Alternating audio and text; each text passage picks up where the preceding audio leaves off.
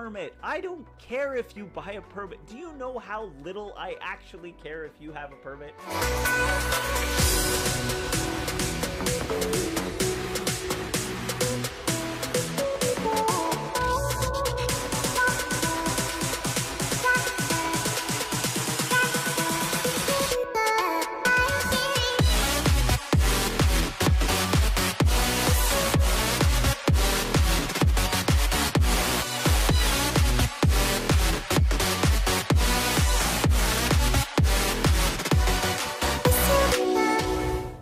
Complaining about the fact that he received no support from that. I think Boat has some. Yes, I some do. leaks for us. Oh, I got some leaks for you.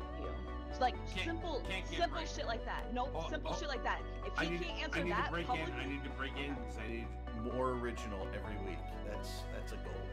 Do you really actually get paid for that? Because you deserve money for that last one. That one was a fucking amazing setup.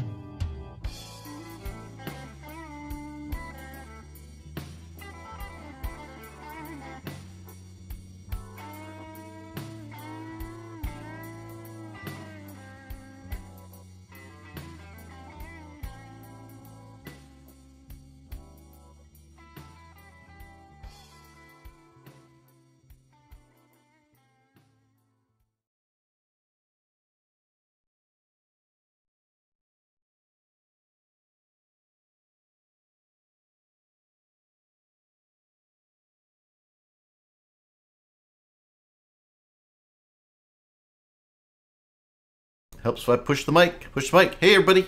Welcome to Push Talk, another edition. We did not send out a ping because the ping bot thing was not working. So if you showed up and you're saying hi, thanks for showing up and being here. We're a little bit late. In fact, we're a lot late because we're trying to say, hey, can we get a ping out? And we haven't done it. So Dirk should be here shortly, so we'll have Dirk along. Right now we've got Mist with us, right, Mist? Yes, I am present. Mist set up his NDI stream, so we are 100% off of Zoom. Hey, Wackdabber, how you doing? And Oak and Ralph, thanks. True story, I love it. So couple things this week. I got a new Stream Deck because Black Friday sale, $50 off.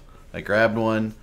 I've been playing with it. It's pretty cool, but it looks like when it goes from our intro screen over to our main screen, I don't know why it does that funky little transition. So we'll have to work on that. It's the transition to grab people's attention and be like, "Wow, they're professionals. They've got transitions." Yeah, but it shows the main screen here, and then, bammo, nothing.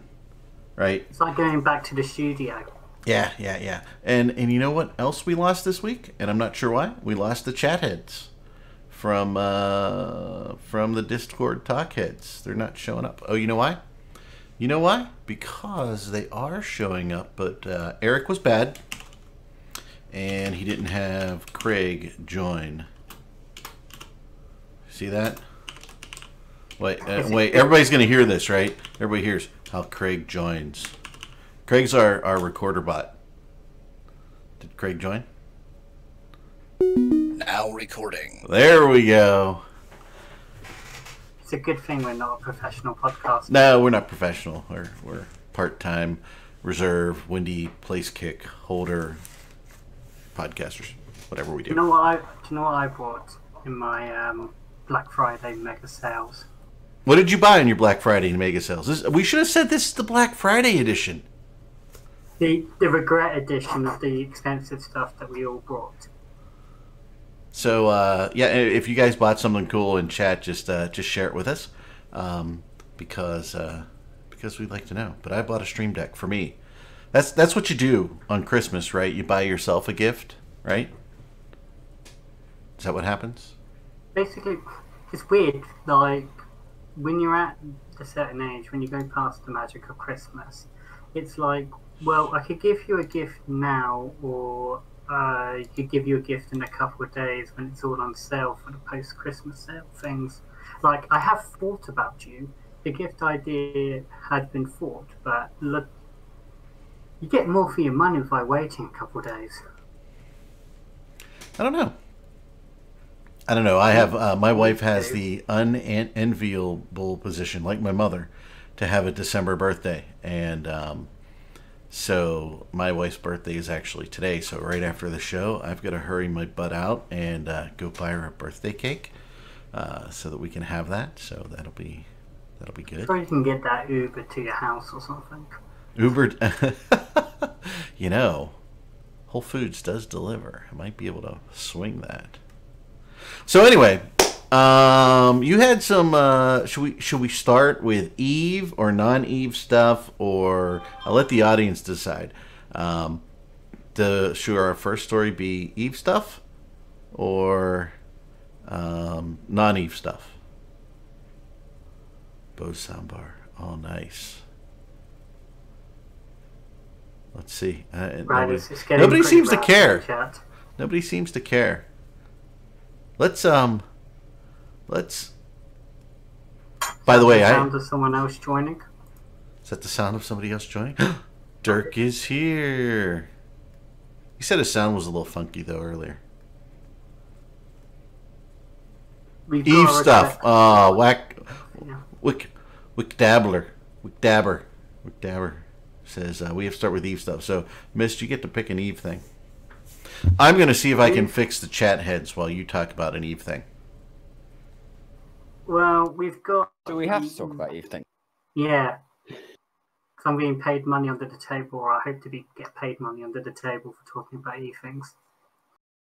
You shill, you filthy shill.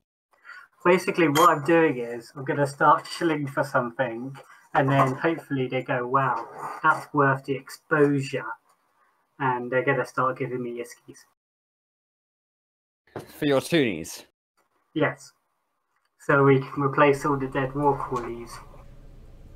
Oh, did we lose Rorquals? That's terrible. That brings a tear to my eye. Yeah, we lost like... Did you not literally read the news or see anything? No, I saw it. Okay. So...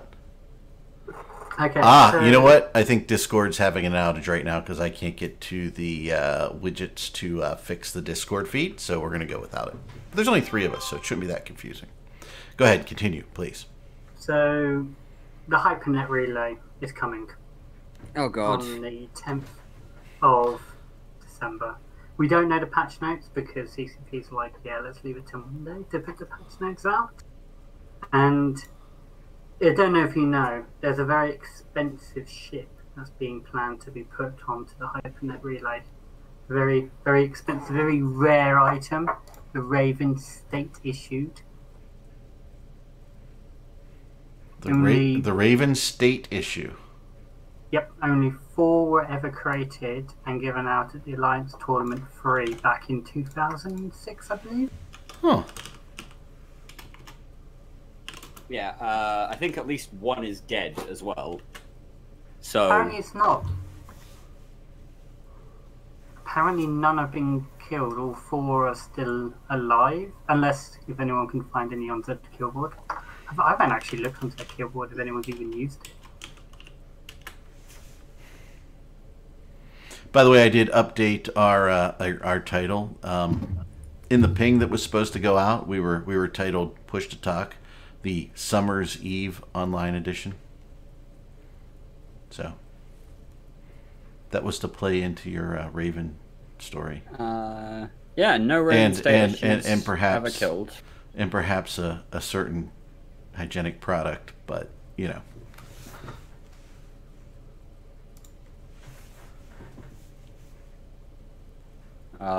What is Mist looking up? Are you looking some stuff up, Mist? Yeah, I was just looking at the kills, like the Raven State issue. No kills, no deaths. So all 4 are still in existence. With the most recent kill was a Rook in 6.4. Yeah, Oroch, like, today? Yes. Oh, I see what will have happened there. What happened there? I think I understand what that is. That's a very well-known PvPer in EVE Online, Rain Chocolate. Also one of the co-hosts on not Talking in Stations, Open Comms. Apologies, Open Comms. And yeah, chances are they're letting her use it to raise the profile of the ship before it goes live on the Hypernet Relay next week. The Hypernet Relay. I mean, this isn't track and field, right? I mean why is it cool, called right? the Hypernet Relay? Because it's like the network across the whole thing going fast. Like, you lose your money at hypernet speed. But why relay? Like I said, it sounds like a relay race in track and field. I mean, am I crazy? Anybody else think that? Or is it just me? It takes a lot of people to do a relay, and in the end of the day, there's only a few winners. CCP, the Spire, and the Seller. There's only one. Everyone else is collapsed on the floor, exhausted from losing all of their money. and Hilmar's there, like, counting the skis at the bank, baby. Yeah, well, thanks, Pushmaster. Thanks. The only time this ship has been used before was back in 2017, so it's been 2 years that they've been away. Would have been awkward. Would have been a really awkward conversation if that ship, when it went on to kill this fork, if something happened to it and it got DC'd and trapped and killed. Right, that'd be a tad bit awkward. True. So, don't we get on the 10th? Don't we get some other changes too? Right? We get the Hypernet Relay, which is underage gambling. We get the wallet UI change. UI change. Is it good or is it crappy? It's very much more 2019 level UI in terms of, like, it's a very pretty graphical interface. I have heard from a number of people though that they actually find that the functionality is a little bit worse. Now, I don't know if this is just people not being used to it, and so they're going like, oh yeah, I don't know how to do things in this fancy new interface, or if it's just if it just is, collectively worse. But yeah, apparently it's not massively popular with market traders, at least. Okay, well, wouldn't those be the people you'd want to keep happy with a change like this? You would think. Yeah, but, okay.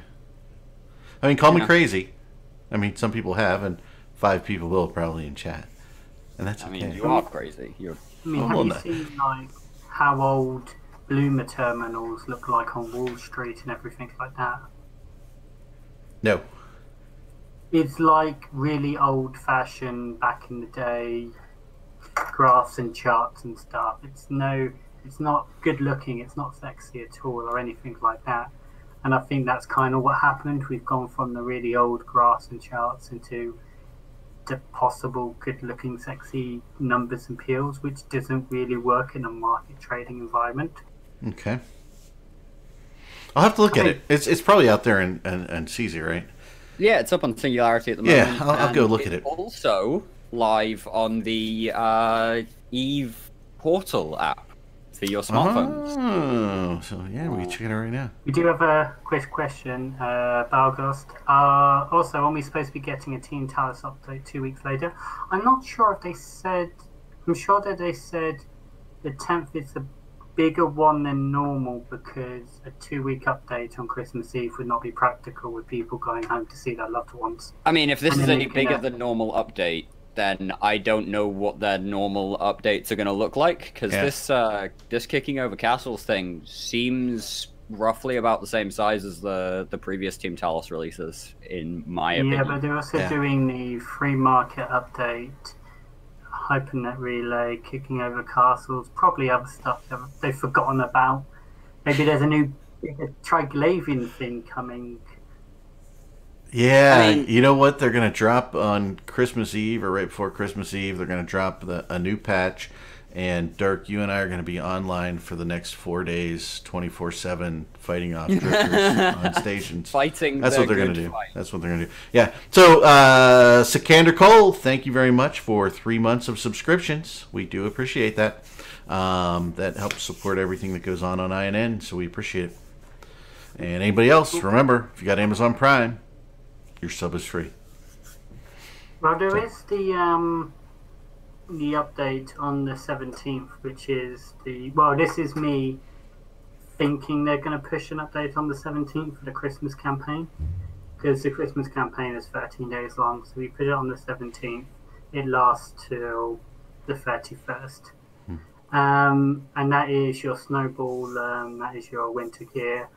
Some of the best looking Christmas skins. I mean, I'm looking forward to buying the Jackdaw one, because it's like a red and green one with Christmas lights, and it's got Christmas lights on the end of the 4 fins that deploy. So it's like, I'm looking forward to buying that skin and actually going on a fleet and using it. Actually having the graphics turned up a little so I can see it. So we have a question out there on what is the kicking over castle stuff, and Gunny DuPont responded a little bit on them, but one of the big things, and I'm kind of holding off on some of the things we were talking about, Dirk, for this patch to come in, because I think it helps us in the thing we want to do. Yeah, I think it probably does. This patch is an interesting one. So what it is basically is a lot of changes to structures. Basically just Citadel structures, Upwell structures. And yeah, it's designed to kind of try and take away some of the time zone tanking issues and such that are horrendously prevalent in basically all areas of space. You know, if you're really strong in one time zone, but you're being attacked by somebody who's also strong in your time zone, what you want to do is shift it to a different time zone that you're still relatively capable in, but your attacker is not. And so, you end up seeing EU prime alliances timing their structures for like the dead of the kind of ghost time zone in between US time zone and Asian time zones and stuff. So yeah, this update's trying to attack that a little bit. So there's a change in how long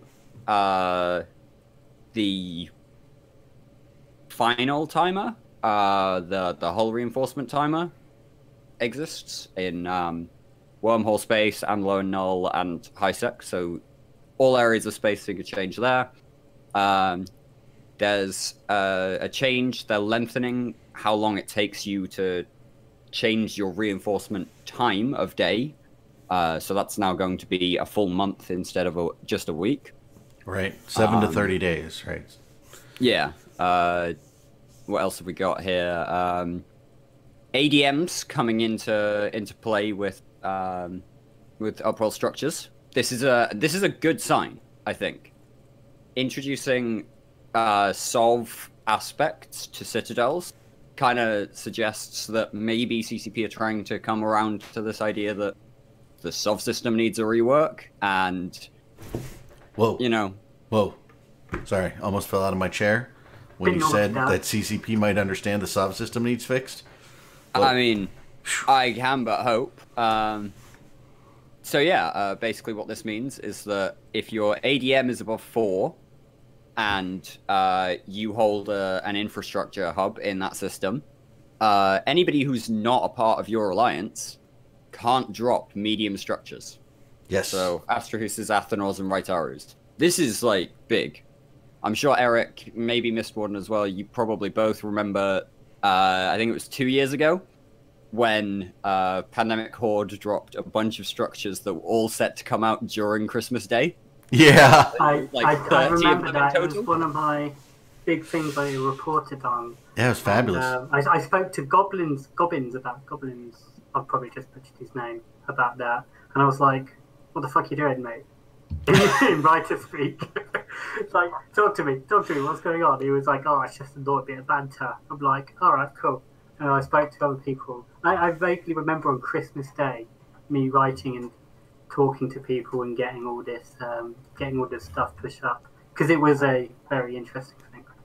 But that basically gives people a reason to live in the space that they own, and not just own it to have a bigger dick, but actually to live in and use it. And then you're not going to get these people putting down these wrapped hotels, retired hotels, because it's like 500 million ISK to build up a structure that's probably going to last 6 days. If they come and kill it, awkwardly tanked in a time zone. If it dies, it dies. If it doesn't, it gives you that forward staging point to send people out from. So having it so it now has to be a Forza or a it's going to remove it. It's going to make it a lot less things that people are just going to casually spam. Yeah, and also this is the if you remember as well, when they did the changes to bushing and that kind of mechanic, CCP also introduced a rule where jump gates and Sino jammers have to be more than 500 kilometers away from a structure now. Yeah, that was fun. This is like on December 10th. That's your last day, I think, or maybe the 12th. I can't remember the precise date they said, but in Kicking Over Castles, basically, yeah, if you haven't moved those already, you're going to be forced to, because those structures will be offlined if they are still within 500 kilometers from any structure. So that's like one of those changes that I didn't get why they wanted to make that. It puts it out of Keepstar range. Like, if, let's say I want to hit your gate, right? Actually, you know what? I want content. So I'm going to get my boys, and I'm going to go into your system of space, and I'm going to go find some content. The best way is door knocking. Literally going to a gate and shooting it. Because it's very important. Basically, jump gates are the equivalent of 10-year-olds playing Knock-A-Door Run. Yeah. I love that in a video game, when I have activities that remind me of a 10 or 12-year-old. Especially when 26-year-olds do smack talk like they're 12. But yeah, more on that later. You go and attack that gate, and you hope that someone's going to come through to try to save the gate on the other side. The issue is that before it was under the shadow of a Keepstar, so the Keepstar can just go lol, fire off a Doomsday every 10 minutes, and you'll start bleeding stuff. And then the next day they'll probably have something ready to go to protect it. And again, you have to face that Doomsday from the Keepstar. So now it's outside of 500k. You've got to form up a response fleet for these gates. To finish my Knock-A-Door Run metaphor, then, basically, previously we had a ballista hiding behind the door that would just take out the 10-year-olds. Now we can't have our ballista, which is unfortunate. I quite like the idea. I know. But it's one of those changes I don't think brings tremendous value to the game, other than annoying people, and that's what we want to do, is annoy people who play the game. So. I've never heard this phrase before. Hi, by the way. Hi, RJ. Ding dong ditch. Ding dong ditch, baby. Ding dong ditch. Knock-A-Door Run. Knock-A-Door Run. Yeah. Knock-A-Door Run sounds more like, something you do in college when you're at a party. I learned a southern one the other day. I learned a southern one called rolling. You go roll in a house. What's roll in a house? That's a southern phrase I've not heard. TP in a house. Really? Roll in a house? Oh, yeah. Hey, man, we're going to go roll a house. Come on. We're going to go down the way and roll a house. Somebody moved to the south, by the way, and that might be RJ. So. Something south, something War Eagle. Yeah. So what? Say that again. We did have a question about how this impacts coalitions living in other people's space, because obviously the Imperium owns it all on one banner. So if somebody from outside wants to put a structure down, the owners of the Sol space can still put that structure down and then just transfer over the ownership. It effectively stops somebody just coming in and randomly dumping a structure. So you can still get the same effect on friendly terms. You just get someone in the Imperium to put a structure up and then transfer over to the Coalition Alliance. That's the same anywhere now, which is good. It rewards you for living in your space. It's not going to change any of the way our processes work. So I have a question for you guys. I'm going to take you away from Eve now. Oh dear. Yes. So do we know about the Peloton controversy with their latest commercial? Anybody out there know? Peloton? What is this? Peloton, it's a stationary bike that's really super expensive, like over $2,200 for a stationary bike, right? But it's got this beautiful video screen. You know what would be cool? If we had that Peloton bike and that beautiful video screen, if we could play Eve on it while we exercised. But you can't. I mean, basically, they shoot you videos. You subscribe to a monthly service after you buy this sucker, and you they have like spin classes. You know what they are, right? So you're paying $2,200 for a stationary exercise bike. Yes. It's got a lovely multimedia system on it. But all you can do with that multimedia system is these bits of classes that you then have to pay the company more money to access. Yes. So I've got a recumbent bike that's also a rower and a large iPad that I just set to the side, and it's like $300, and I can use the iPad anywhere else. So the question is, they released a commercial. And if you guys want to watch it later, I'll put the commercial. There it is. It's in the thingy. But basically, this commercial came out and everybody said it was like super sexist. Okay. So there was all this backlash against the commercial. So they redid the commercial, by the way, and they took the husband out of it, and it's just the woman that's in there. But I don't know. How is this? Get your fat ass on the bike. Most people I talked to about this, including my wife, said not sexist. Okay. How are they making this less sexist? So anyway, they just took the husband out. They made it less sexist, they said. So anyhow, wait. So there's just a controversy. Let's just take it for granted there's a controversy that this is a little bit sexist, right? So I take it that most of you know who Ryan Reynolds is, right? Okay. So you know who Ryan Reynolds is, guy who played Deadpool 2 and Deadpool 1, right? And funny guy, really funny guy, and he owns this gin company. So everybody said that this woman was mistreated so badly by her husband. He then hired her to do another commercial for his gin company. Okay? And she's at the bar going to have some drinks with her girlfriends. And we're going to show that video. Okay? You okay with that? Can we go into that? Because I want to play with my Stream Deck. Okay, here we go. So, there's the setup. Right? Sexist commercial, probably getting divorced from her husband after this one, right? At the bar with her girlfriends. Here we go. In before we get copyright strike.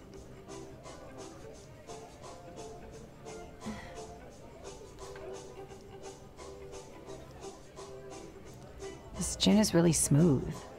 Yeah. We can get you another one if you like. You're safe here. To new beginnings. To new beginnings. There you go. It's gonna be a fun night. There you go. Take this too. Oh, really? Mm-hmm.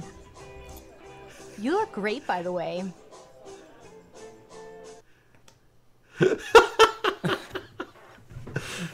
All right, everybody, every guy out there is going, I want to be at that bar.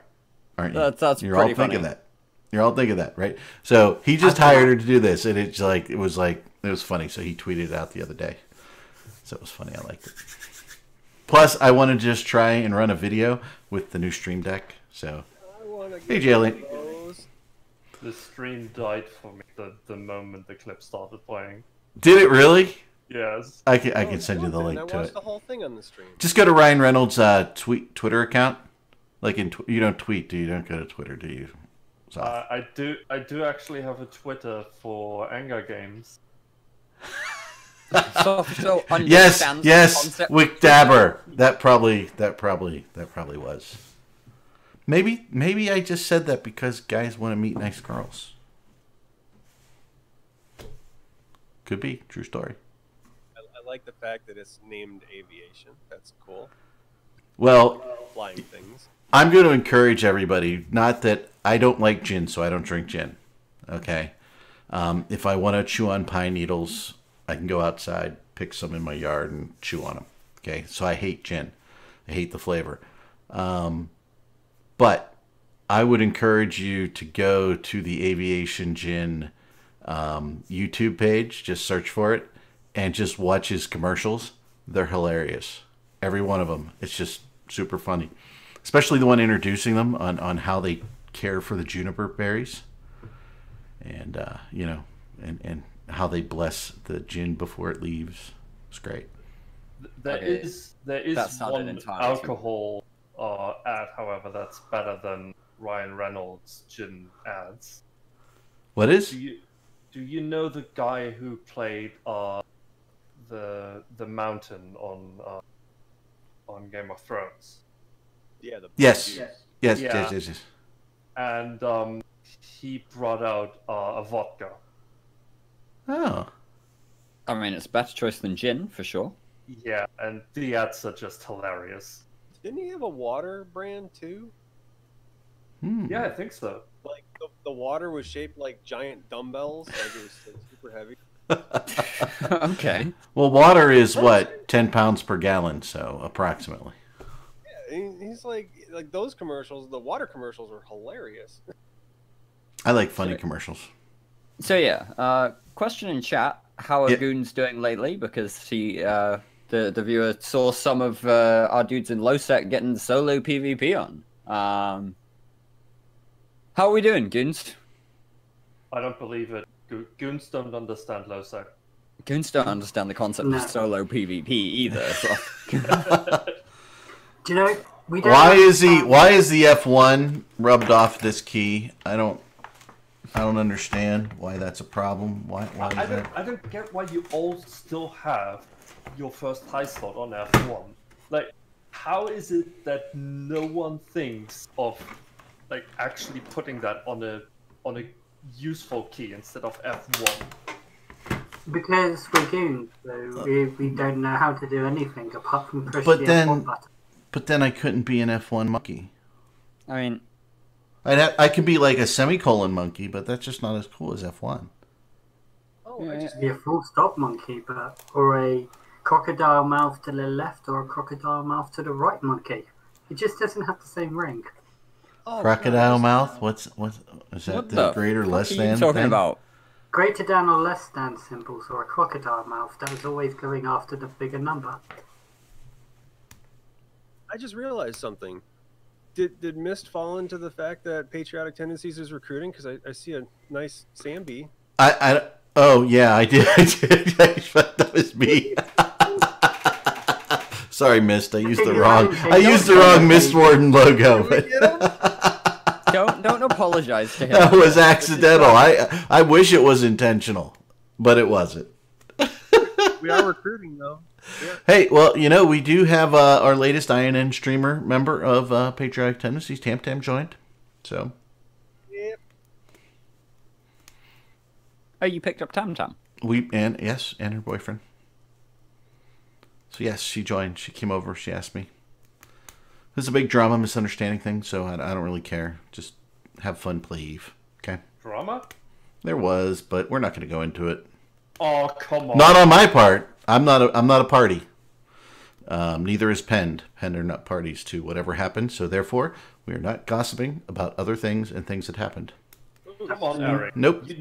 You know I love drama. I know you do, and we're not going to talk about it. Sorry. It make great viewer stuff, but it would be rude and inappropriate for me to do so. Speaking of drama, get her on the show so she can tell me about the drama.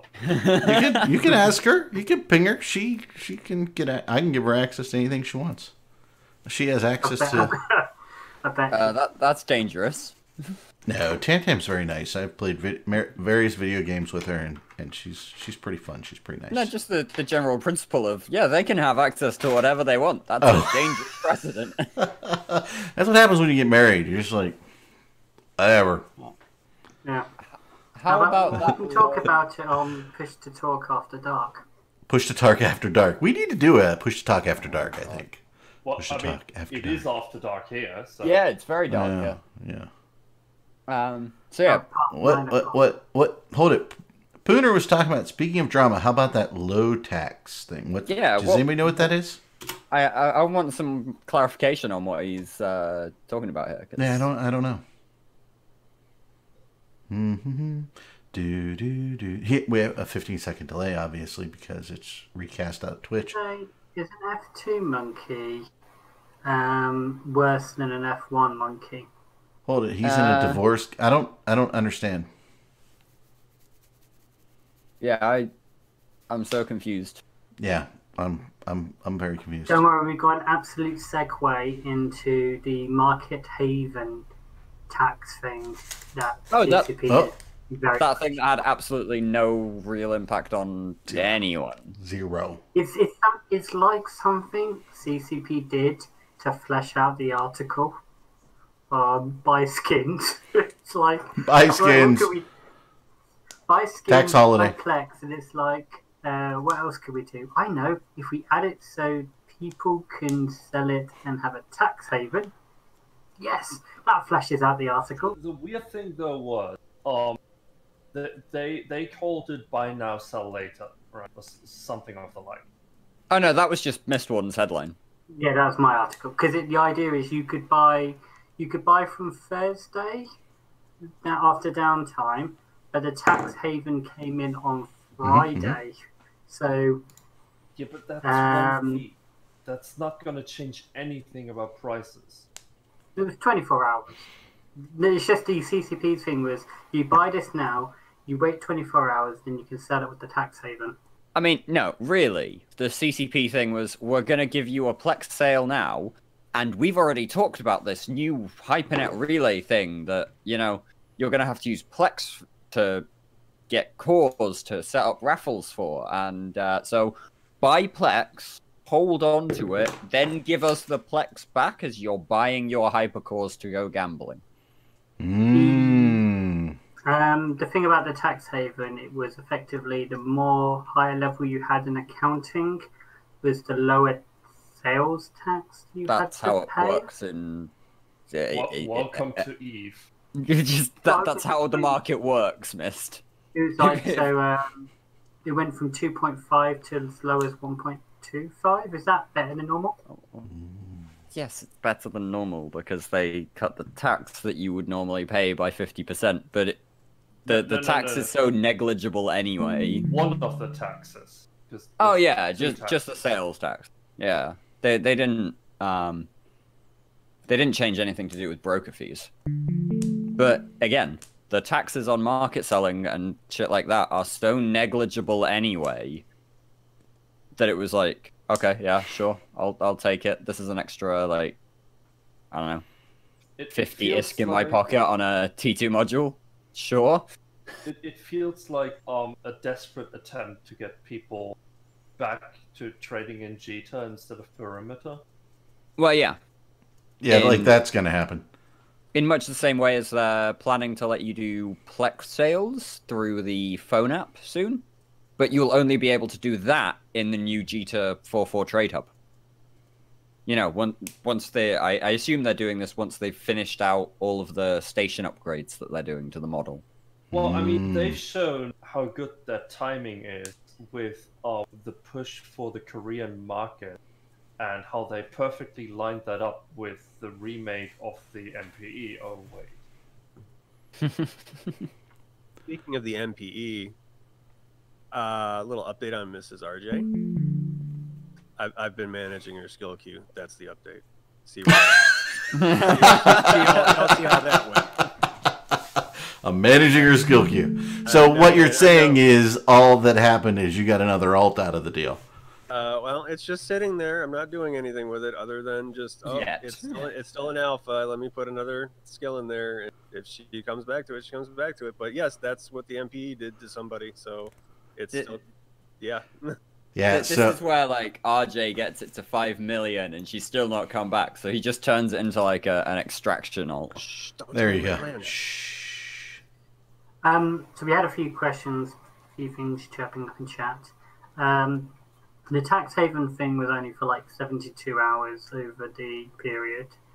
Hypercores, will they change anything globally? I think Hypercores was just their get around system for the gambling stuff, because when you buy Plex, you put real money in, you get Plex out, and then you swap those Plex for a Hypercores. So then you use those Hypercores to enable your raffling. So maybe they required the Hypercores as an extra step to get around the current laws. I'm not wearing a suit. I'm not a broker. I don't have a broker hat on. I'm not a professional in the majority of the things I do. But that's just the way I see it. To answer the like more obvious question about will Hypercores change anything globally, yes, a little bit. You will probably see higher Plex prices here. Because I'm okay with that. You need Plex in order to buy your Hypercores. You need Plex in order to buy skins on the New Eden store, extractors. You know, people still use Plex to subscribe their accounts. That still happens. So you're probably going to see Plex prices kind of react to the additional demand, but you probably also won't see that much of an increase in supply.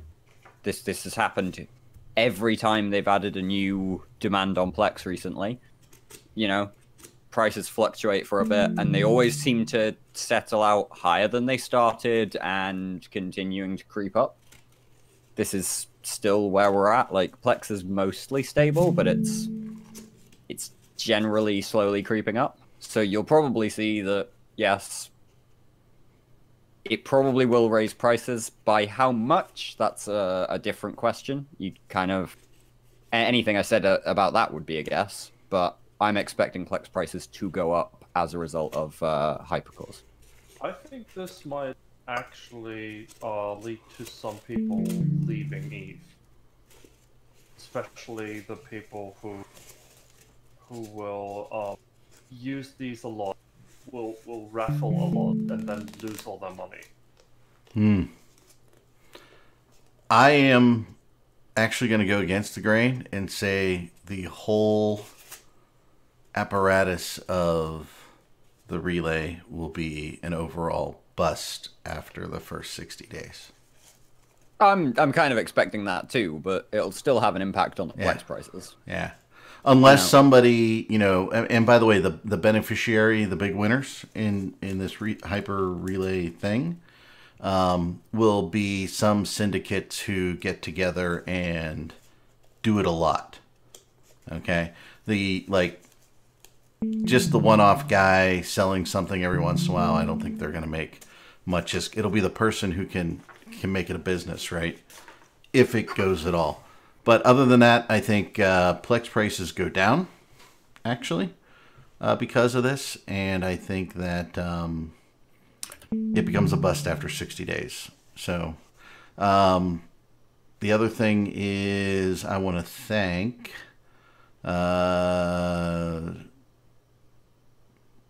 Jonathan and who's the other one? Dragon Scoils for following the channel. So thank you very much, guys. We appreciate that here at INN. And by the way, for those who are new who think that we are INN, INN is not us. INN is the Imperium News Network's streaming channel here. It is FatBee TV and it is us, this channel. There are a number of streamers who stream on all that you can see down below. So, Gambling in EVE has been going on since EVE came online. CCP just wants massively profit. Yeah, we get it. But McDabber, I don't think they're gonna make that much. And somebody mentioned up above that the Korean streamers, Jaliant, have already moved on to other games. Well, is that true?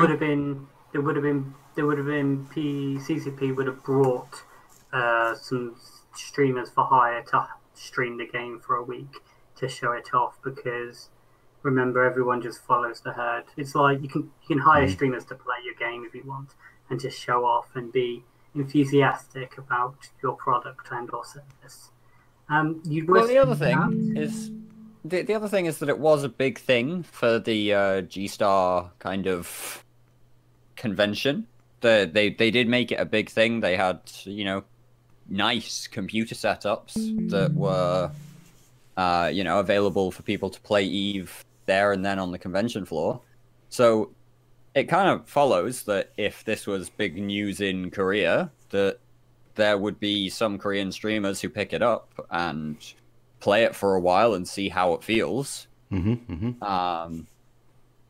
If they don't particularly enjoy what they're playing, then they're going to move on to other games. That's just the way it kind of works. I'm sure we've all done that, where we've picked up a game, gone, this one isn't quite for me, and gone off to find something else. So I'm not going to flat out say that CCP have or have not paid streamers to play EVE. If they have, then, whatever, it's their money.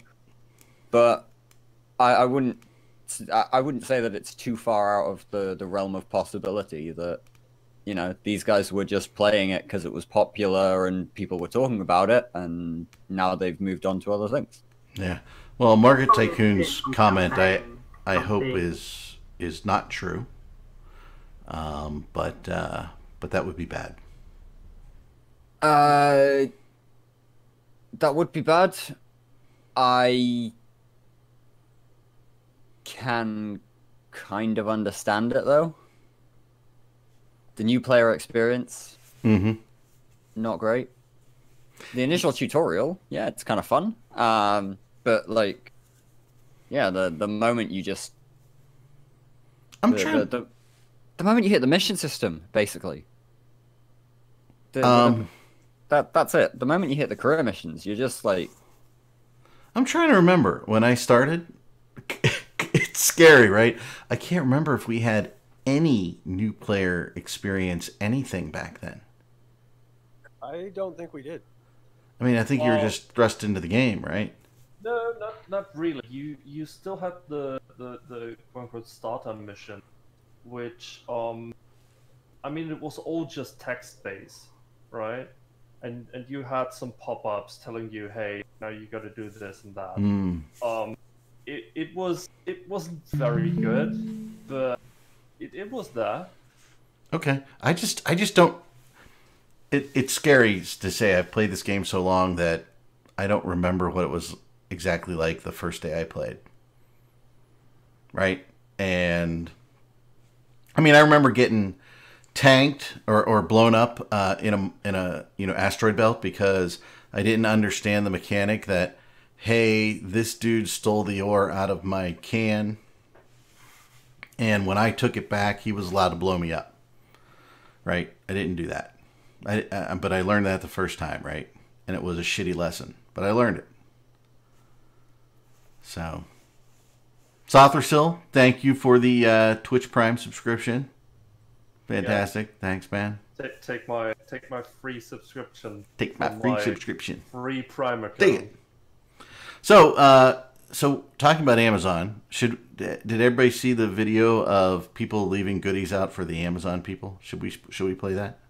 I've not seen it. No. Really? I'm gonna play it because I get to push another button on my stream thing, and so it's the last video that's non-Eve related. That thing is totally on my Christmas wish list. I okay. Hope I get one. And by the way, so I said to my wife, "Hey, we should do this," and she's like, "Yeah, we should." And then, but I didn't have it. I was out buying the stuff, and we had like 6 Amazon deliveries yesterday, and I'm like, I guess we missed that opportunity. But here we go. Oh, this is nice!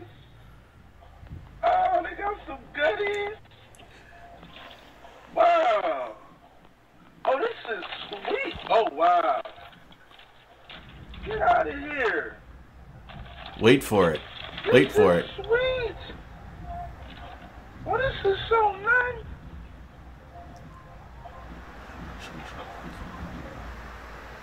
It's a dance at the end that I love. He's like, woohoo, free food, right? It's like free food at work, right? I mean, I don't know, any work in corporate America, right? They have a big meeting, they have food, and then they bring it into like the I don't know, the little lounge area, and they, hey, anybody want some free food? And everybody like who just ate lunch is in there to eat second lunch, right? I mean, that's how it works. But these guys. It surprises me that Americans, you don't have like mail slots, so people just leave your packages on the porch, as they would say.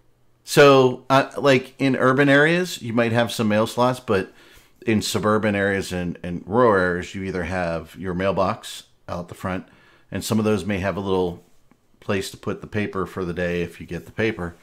And, you know, Amazon will just open your garage door and drop it off in your garage too.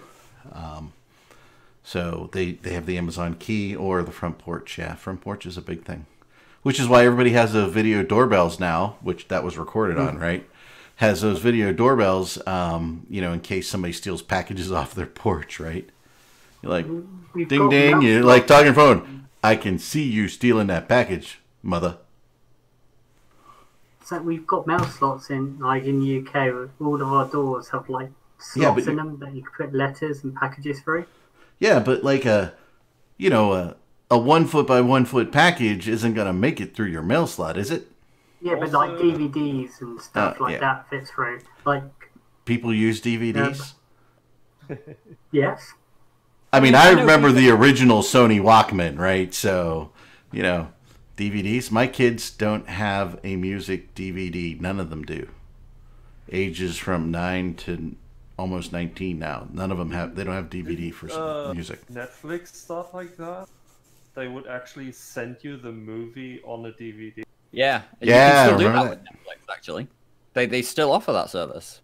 Apparently, there's still like a few million people a year that use it. It's kind of like weird to me at this point, but so there are still places in the U.S. that are so rural that they really just don't have internet. Like not ISDN, even nothing. I mean, the only thing. Eric, you can't talk about the Amish like that. I'm not even talking about the Amish. My sister's in-laws who I'm not sure you can call parts of New York rural. Like, oh yes. I mean the city, the or state, the city, not the city. No, but the state. I know there are parts of New York where you actually have trouble getting decent internet. And with decent internet, I mean like 1K download. Have you been to New York? No. Okay. I've been to New York as currently. Have you been to the? My background. There are, like every major city in the U.S., there are just areas where, you know, hey, you're not going to have some of that service. I think this is New York as my background. I just literally typed into Splitter Camera and said city. Yeah, we'll go with that. I've been to New York, and the internet was okay. Yeah. From my hotel suite that I was aware of. But yeah, there. I mean, my sister's in-laws, who we're like that big extended family. We go everywhere. You know, we go out there for Thanksgiving this year, and they barely get good 4G. I mean, it's just not really there. I mean, you're really on 3G or 1G when you're out there.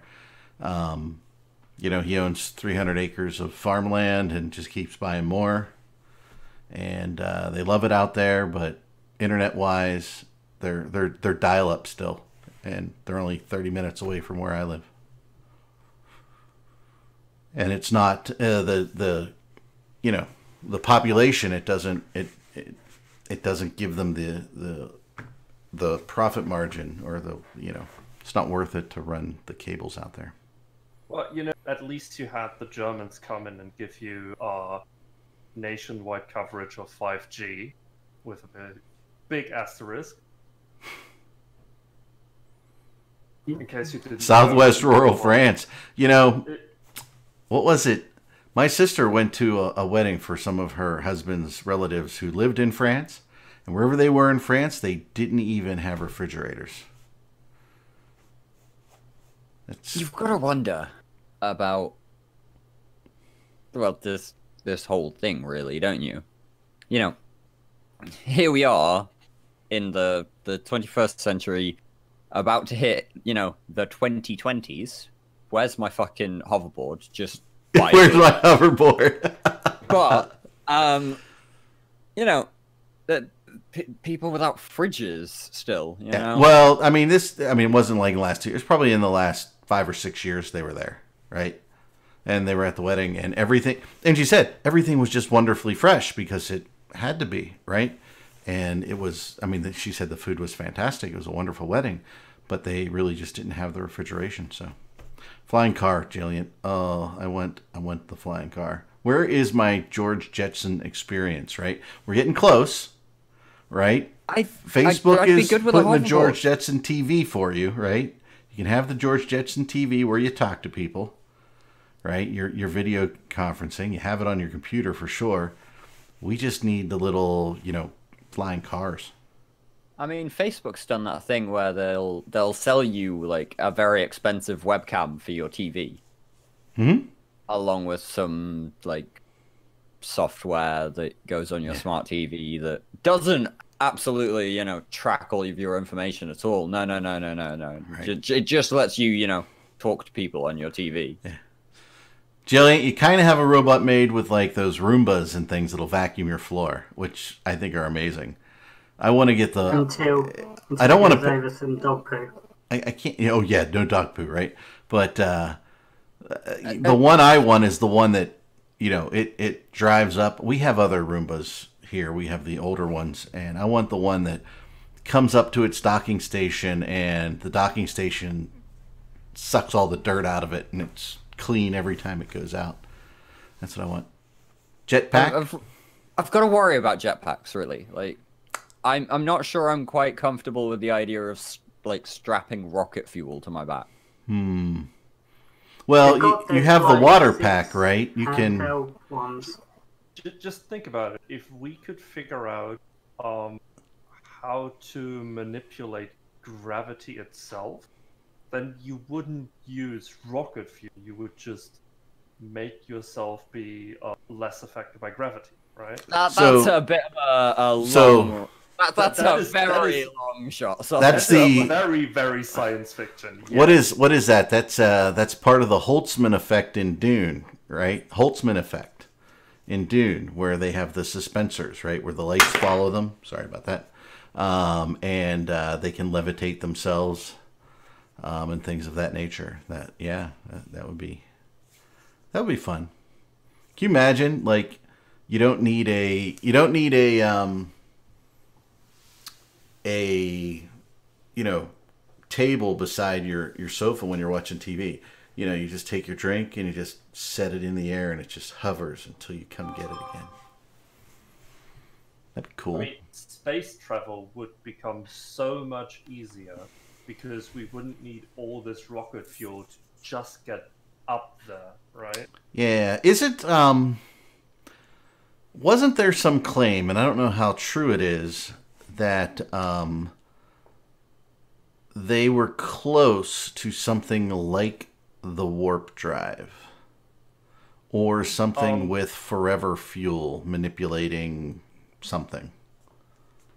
Yeah, kind of. There are rumors. I don't know how real that was. Like, right. The closest we probably come is ion drives, to be honest. Well, there's also what are they called again? Proven not to work, Oaken Ralph says. The EM drive is iffy. Let's call it that. Yeah, like what EM drive. What you can do is you can accelerate particles to like 10 or 20% of the speed of light, and then shoot them out the exhaust to accelerate your and instead of using rocket fuel to do that, which basically is the same thing, you use superheated gas and it gets very fast and accelerates you, right? Instead of using rocket fuel for that, you can use an atomic reactor. I mean, that's also kind of questionable. Wasn't there also the... No, it works. The questionable part about that is getting the reactor into space without some horrible accident happening with an atomic reactor. Yeah, let's just, like, stick this in a rocket and wonder about cooling later. There was another theory too, and I think it was based on string theory. Not that we're going to go into string theory or anything, but basically the particles in front of you, something in the front of you that would make those spread out more, and therefore it would pull you forward because it would take the particles in front of you and make them less dense, and would move them toward the back of you and make them more dense, and so you had a push-pull that would get you through not only the atmosphere but out into space. It was that's kinda how the warp drive works. Mm-hmm. You basically contract the space itself in front of you and you expand it behind you, right? Yep. So that that the space itself, that there's less of it to go through in front of you. That's one of the BS warp drive ideas. Yeah, because, like, at the moment, we're still trying to figure out whether or not science fiction is even close to possible as current science fact. So, well, I mean, it isn't. It's never fact until somebody does it, right? So, remember when you had your flip phone, right? And it looked exactly like a communicator from Star Trek, didn't it? Yeah, so. And now Razer's bringing the flip phone back. Well, the question is, did Star Trek predict that was going to become a thing? Or did the guy who designed the phone just take the idea from Star Trek? Well, let's put it this way. A little bit of column A, a little bit of column B. Probably, and I'm okay with that.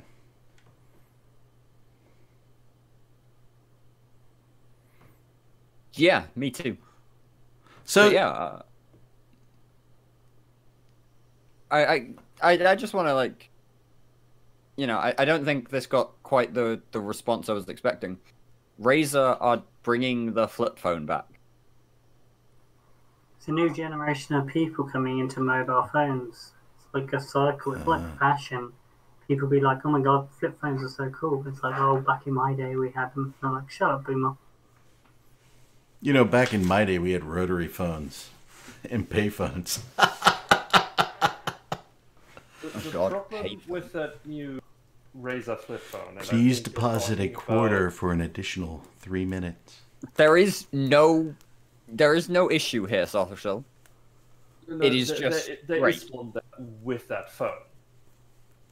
By the way, it doesn't have very powerful hardware in it, and for the price, that's kind of I mean, flexible screens.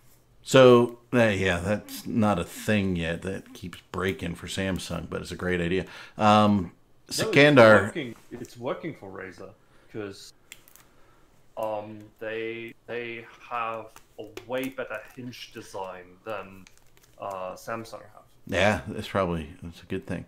The Sikandar Dick Tracy's wrist radio, we are close to it because my wristwatch can at least Bluetooth to my ears without my phone being around. So Bluetooth it does to your ears. Yeah, directly, because I have Bluetooth capable eardrums. Yeah, very special. Getting in on the cybernetics there. Right? No, I have a headset that is Bluetooth, obviously, and but my wristwatch does LTE and it can get texts on its own without my phone being around, as well as phone calls. The phone call comes both my phone and my wristwatch. The only thing that's missing right now is video to go to the Dick Tracy wrist radio. I think Dick Tracy had video, but I'm sure that's coming soon. There are certain smartwatches that already have like cameras and stuff. There you go. Not mine. I have a Garmin. It doesn't have one. 5G will fix all that and give you cancer probably. We'll die. I mean, 5G will be like, you know, the Reaver planet. Most people die of cancer anyway, you know. Cancer's gonna get you somehow. May as well be with the future that you want. Cancer's a virus, and they're eventually just going to inoculate us all, except for the anti-vaxxers, and they'll all be dead, so. I mean, the anti-vaxxers are dumb as fuck, so no great loss there. You know what I saw the other day? Thinking of people who have, like, strange things like the flat earthers, right? Let's talk about the flat earthers here for a minute. So, so I saw a thing about... It showed the solar system, right? And it's all the other planets, and they're round, and like the Earth was like this flat little rectangular 3D thing. It's like, what's wrong here? Everybody else but us, right? Only the Earth is flat. Everybody else is round, right? I know exactly what the issue is there, and there's no and it's the fact that there's no turtle keeping the Earth up. No turtle keeping what? What am I not understanding, Turk? Why am I lost on a turtle thing?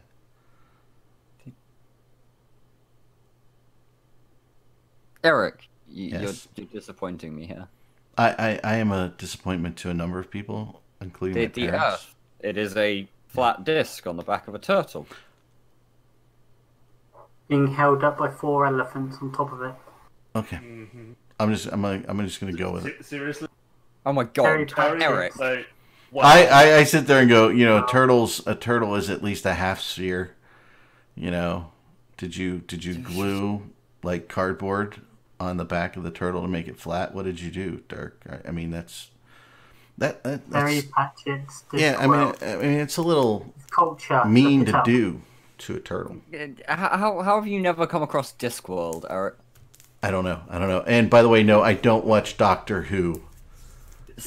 I have tried to watch Doctor Who like 20 times, and my kids love it, and I'm like, fuck this show, I don't like it. Can't get into it. Sorry. I think my favorite Doctor Who series is still the series where it first came back with Christopher Eccleston. That season was great. Who's drinking a beer? I heard that. Me. He's cracking a cold one out. Cracking a cold one out. Arga, what's wrong with goons? This is a goon swarm. We're having fun. By the way, you do not have to be in goon swarm to be on this show. You could just like come hang out with us. We don't really care if people are goons or not. We care if you're an idiot, but you know. We do. Somehow Sophocles was here. So I'm going to talk a little bit something because there aren't very many. Is there anybody here who plays Atlas? Other than me, anybody here playing Atlas in the audience? Yes, no, maybe. Going once. Bueller. I just want to point out at launch. No, right now. Send a message of a Discord to Dirk. I tried PMs. I tried messaging him in the push to talk Discord, and none of them go through. Discord is having problems right now. That's why our little chat heads aren't working in the corner. I mean, Discord just doesn't want you to talk to me. So obviously. Apparently. Yeah. So I'm surprised that voice is even working, but they're having some issues. So so this is great. So we're in this big war in Atlas, right? And it's funny. So the head of the group that is fighting us, okay, streams every night them attacking us. And it has the typical 15-minute delay that Twitch puts into everything, right? But 15 seconds, delay that Twitch puts into everything, right? So we just sit there and we watch his stream, and then we just like, and he knows we're watching the stream, and we just take all the intel, like all of it. Like, you know, you put beds down on an island so that you can, you know, fast travel to those islands. They're like gates essentially, right? And you can hang glide between islands and drop bombs. Like, We're like, okay, he's coming right over here. Okay, everybody aim over there. Get ready. He's going to appear. Shoot him, right? Or, oh, their beds are down here. Somebody go destroy those beds so that they can't spawn over here anymore, right? It's like Intel, Bonanza, right? And this is the guy that's in charge of the other group, right? And it's stream snipers. Not cool. Nope. We're just saying he's coming. Doesn't matter. He's streaming it. He could put a delay in. By the way, these guys talk. I mean, if you think Eve people are toxic, oh my God, these guys talking is so toxic. But on his stream, he's sitting there going like, no mean words. My mods are very good. They will ban you for life. You get a lifetime ban if you use mean words in my stream chat. And I'm sitting there going, oh my God, you guys are terrible. You guys have to experience this. It's just, I have never. Every time I go and play the PvP 101 type games, the people are so much more toxic than Eve players. So the people that say that Eve players are terrible and toxic, what I think is Eve players are passionate about the game and they will complain about the game, and they will bitch and moan about each other, but they are nowhere near as toxic as these other people on the game. Hey, if you want to see toxic, yeah, come play some Rainbow Six Siege with me. Oh my God, no! I'm not good at those PvP games to begin with. I really came to Ark or Atlas, to be honest with you, because I wanted the pirate boat on boat in the ocean. You know, you have to use some tactics based on wind speed, and capabilities of your boat, right? But when I came over to that game, it is basically all land-based PvP. Let's be honest. You just wanted to try and be a pirate. No, I mean, I actually like to sail. I enjoy sailing. So sailing the boats and things like that, awesome. But yeah, it is pretty much, it is land-based. It is nothing like being pirates. I mean, they have these, basically the meta of the game, or the base weapon that you use is you get an island close to somebody, you build a tower as high up as you can, and you build lots of gliders and explosive barrels, and you glide between the island and you basically bomb with these explosive barrels. You land where you want to be, and then you just suicide explode the bomb to destroy stuff. That's really the meta of the game at this point, and it is so broken. It's terrible. But the only hope that you really have is to rifle snipe them as they very quickly fly over to your island. I mean, I'm with Jelen. Sorry, that probably murdered your name, but you know, have a more readable name next time. I'm with him when he says Sid Meier's Pirates is the best sailing game ever. That game was fun to sail about and like have you basically like use your numpad to sail about, and you get involved in like fights and where you'd like literally be spinning around each other, you know, firing cannons and what have you, and then you'd switch into a boarding action and you'd end up like fencing with somebody basically, and yeah, it was kind of fun. Yes, you could do all that, but nobody does. Nobody does. It is they've got two broken things in Atlas. One is the glider with the barrel, explosive barrels. The other one is apparently the submarine. So they have a submarine which is not supposed to be the fastest thing in the ocean, but it is. It's faster than the fastest boats with the fastest sails, lightly loaded, right? Anything loaded 25% or less is going to go at top speed, right? Okay. And the submarine, I mean, we were chased in a schooner that was super fast in high wind, and the sub outpaced us and took us down, and it's funny, we lasted 45 minutes running away, but it kept catching us. I had to bail water for 45 minutes in this boat, and because we didn't have. Oh look, you found a dumb as fuck mechanic in another game. Bailing water out of a boat. It did a damn good job, by the way. Yeah, you did pretty well with the citadels too. Yeah, so basically what everybody does is they build something as high as they can, and then they stick a lighthouse on top of it, and then they climb to the top of that, and then they, you know, fly between islands. So my thing is, you know what? You need to have boats. You need to come for at least if you're going to have land-based PvP, you need to get there by boat, and you need to unload your people by boat, and you need to go fight and risk your boat. But you can risk nothing right now in Atlas. It's so broken. Yeah, but I mean, we don't want our boat, so it's not really risking him, is it? Oh, these boats are harder to get than things in Eve. Boat is a wonderful mascot. So you can't sail a boat by yourself in Atlas. Now that we're at the 2:20 mark, so we're beyond Eve time. But we're gonna wrap up here soon because I have to go buy a birthday cake. But you can't sail a boat yourself in Atlas because you can't. You're going to steer it, and then when the wind changes or you change direction, you've got to run up and move your sails yourself. So you've got to unmount the steering. You'll go straight and run up to each sail and redirect it. Or you go to a free port or get an NPC somewhere and pay them to man your sails, and then you can do it with Shift A and D, move your sails. So there's some trickery in there. But, I mean, some boats like galleons, you can have crews of like 50-something NPCs on your boat to do things like fire your cannons, right? Fire your ballistas or whatever else you do.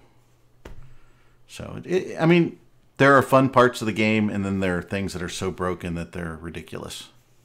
But hey. What else we got? Let's go around and do one last thing. That was my one last thing. I'm done, because that's it. Let's start with you, Mist. Hypernet Relay coming. Summer Club are making a comeback. They're going to be selling some very expensive items, including the Raven State issue at only 7 billion-ish a ticket, depending on how much flex price is going to be with the cause. Rumor has it you might have the Gigex corpse. One of how many? Yes, so one thing I did want to talk about, no one completely forgot, was that the Gigex has a limited run. It was an exciting limited run of only 33 corpses, and I scooped up one of them. And the thing is, we're selling it before. In contracts, it just turns up as a frozen corpse, but with the Hypernet Relay, it would actually tell you which corpse it is. So I'm looking to be able to offer that on the Hypernet. I'm not sure what price to ask for, but that is an exclusive. You can't make any more of them. Any corpse collectors in the audience, please get in touch with Mist Warden. He'd like to know about reasonable pricing schemes. Reasonable pricing schemes for his things. I may or may not have a total newbie corpse too. The 33, huh? Who knows which beer has a mysterious 33 on the inside of its label if you look from the back of the bottle into the back of the front label? Who knows that in the audience? Anyone? There we go. Sikander Rolling Rock, baby. Who used to be a really good beer until Budweiser bought it.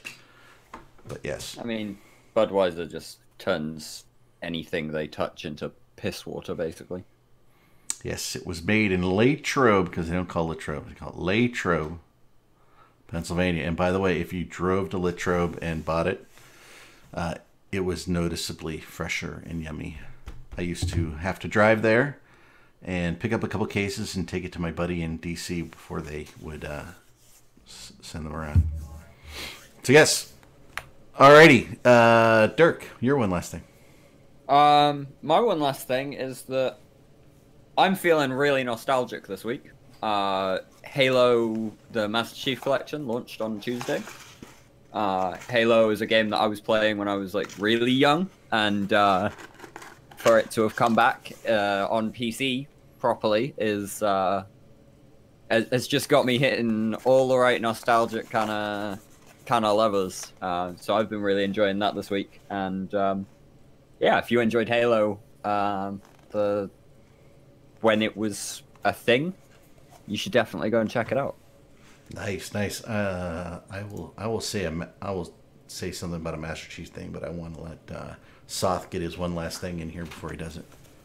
Well, I got nothing. Got nothing? All right, I'll go with my thing. So I forget which one was like a media something, like one of those, stores that was going out of business that had lots of electronic stuff and video games, okay, in the mall. It's going out of business.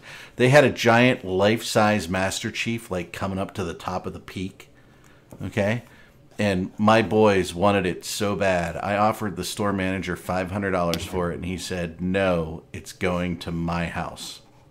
Here's a story for you. Yeah.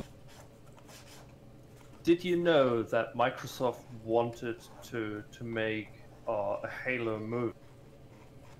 I did not know. They already had a budget done for it. They already had a director who already started shooting for the movie. So they had a script and everything. The director's name was Neil Blomkamp.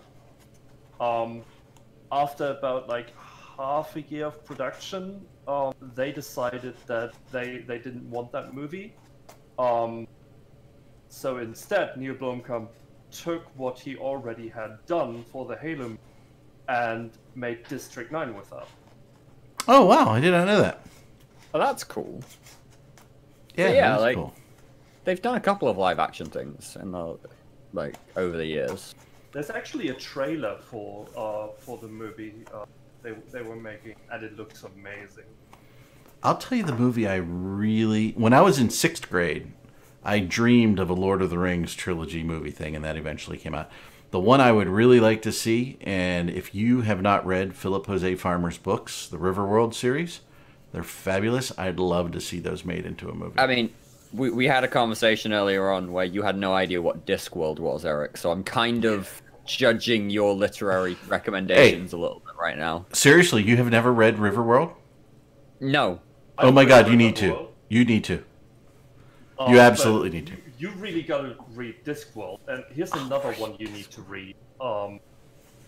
That is actually closer to Eve, actually. It's called Old Man's War.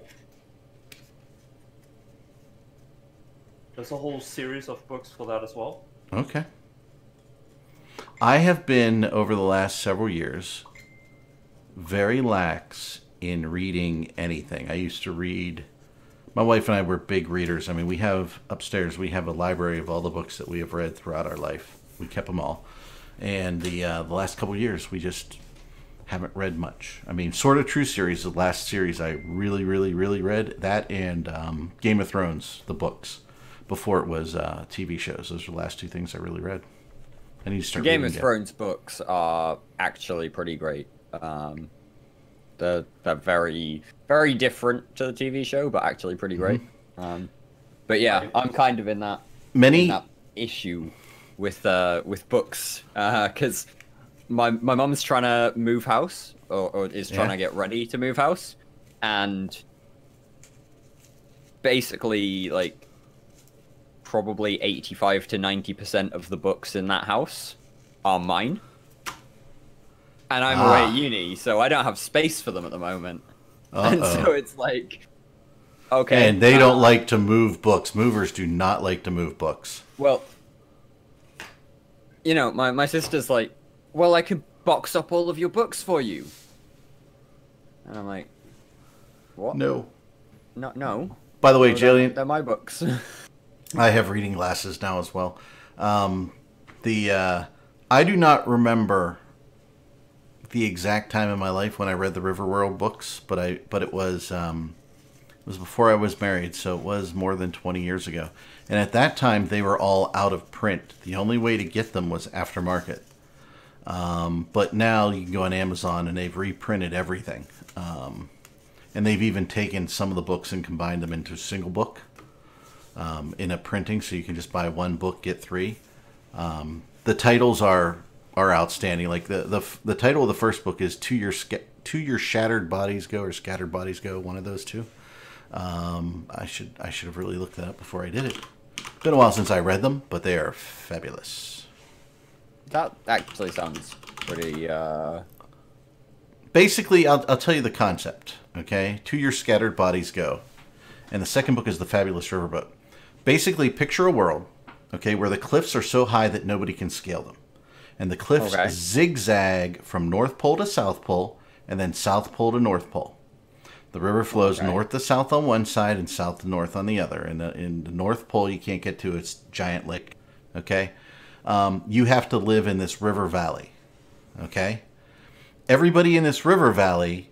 Okay, at the beginning of the river valley is the beginning of mankind's time. At the end is the end of his time, and it's a certain year 19 something. Okay, right. Everybody who has lived and it was above the age of I think 9 or something.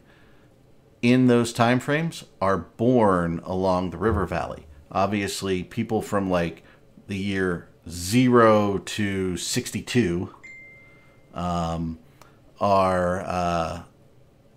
70% of the population in the first mile, right? But then you have a percentage of the population from any time period in any distributed across it, okay? So basically, as you get further around, you get to, more modern people, but there are no natural resources.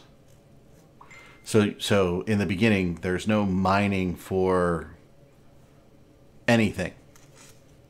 And everybody has a grail attached to their wrist by a strap. And there's these giant mushroom things every so many miles, and you stick your grail into the hole, and there's a giant eruption of electricity and power, and you pull your grail out, and it has all the food and things that you need, but it's a random set of food. Some of it may be from your time period, some of it may be from other ethnicities. Sometimes there's drugs, sometimes there's alcohol. It's very interesting. This sounds weird as fuck, but I kind of feel like. And you're naked and hairless. Read it. I mean, that was a random fact to just like. But it's true, and it plays into the whole thing. And you don't want to go swimming because there's giant fish who will eat you. Right. So you're. This sounds like it might be worth a while. And it talks about the different types of, the government. So think about all the famous people that were alive, right? And how many characters they can just pull from history and build this story around. Yeah. Right? So, and they do. And they pick a few of them, and it's quite interesting what they do. And then, of course, nobody knows why they're there or how they got there. And some of it's the quest to figure out why they're there, because they all died. Bard Ghost, that is potentially what we're doing right now. We are not talking about Eric's Fetish Stream. We're talking about the Riverworld series. I can confirm that the book is roughly like that. Roughly like one of Eric's Fetish Streams. No, my description, not my thing. But hey, I did enjoy the books tremendously. They were fantastic. And everybody that I've said to read them has loved them. Now, Sci-Fi tried to do a Riverworld thing, and it was horrible, so don't watch it. It's quite terrible. And you know what? Summer Bean, I'll take a picture of what you did there, and I will tell Mrs. Eric happy birthday, because I did not tell it to her when she woke up, because she woke up and went running today, and I was asleep because I was up all night fighting in Atlas. So, yep, Discord outage everywhere. In Pockets recruiting. You want to hear my synopsis of Altman's War? Of Altman's War? Yeah, let's do it. Right. Imagine that we had some kind of space force. I'm just going to call it that. And they would have way better technology than the rest of the world, right? And you could sign up for them, and at the age of, let's say, 65, right? So when you're old and brittle, you would basically serve like 1 year in that Space Force, and no one knows what happens to you because no one ever comes back. Once you sign up and you have done your 1 year, you have to live on the colonies, right, instead of on Earth, and no information from the colonies is coming back to Earth because this Space Force is controlling all of the information. Quote unquote, the colonies. The colonies, yes. we're gonna send all of these old timers off to the farm, you know? Sounds like Logan's Run. It basically follows this this old man who signed up and is now like getting to that age, and yeah, he's basically leaving Earth and finding out what the fuck they are doing with a bunch of 65-year-olds who are like, barely standing up. Probably something to do with like reconstituted protein. Oh, look, they have lots of interesting ideas. God damn it, Sikandar, you will go to the farm and you will like it. Soylent Green is people. Oh, come on! No spoilers! So, yes, I do strongly recommend. It was a Hugo Award-winning book, the first one, To Your Scattered Bodies Go, by Philip Jose Farmer. I thought the first book was great, but I don't know, like, it's been some time I've read them. Mm-hmm. It was like the third book, I think, where it kind of started dragging a bit. Yeah. Yeah, I think, writers get tired. I mean, have you read the Expanse books? No, I tried. I died. I really, really like them, although I think it's the third book or the fourth book, the one on Ilos. That one's definitely the weakest. Yeah, probably. Alrighty, folks. I have to go because I truly have to buy this cake, or Well, I will be in a lot of trouble tonight with the wife. And I call her the wife. Capital T, capital W, the wife. She's a big deal. So, anything else that you guys want to say before we go? It's just the two of us, Eric. Everyone else disconnected by now. They left! Oh my god. Well, welcome to the Eric and Sothersil show without Mist, because, Mist is just on video, not on sound. He's just there to make this place look good. I think Discord is dying. Discord may be dying, and we probably should go.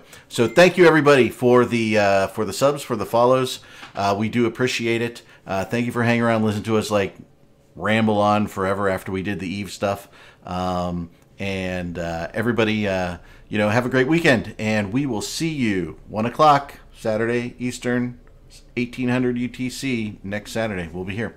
Thanks, folks. Have a great day. Oh, look, and I get to push buttons on my Stream Deck again, so I'm happy.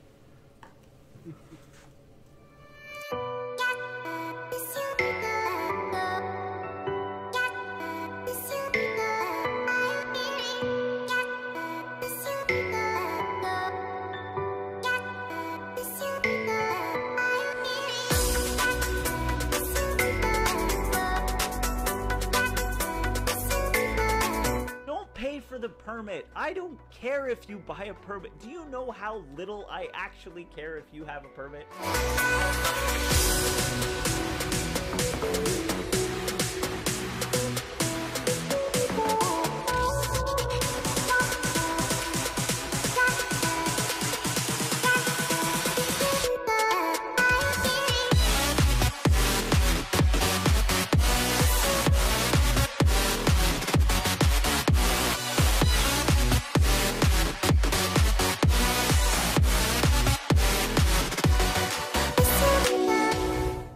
Complaining about the fact that he received no support from that. I think Bode has some. Yes, I some do. leaks for us. Oh, I got some leaks for you. Like simple shit like that. Nope, simple shit like that. If he can't answer that publicly, I need to break in because I need more original every week. That's a goal. Do you really actually get paid for that? Because you deserve money for that last one. That one was a fucking amazing setup.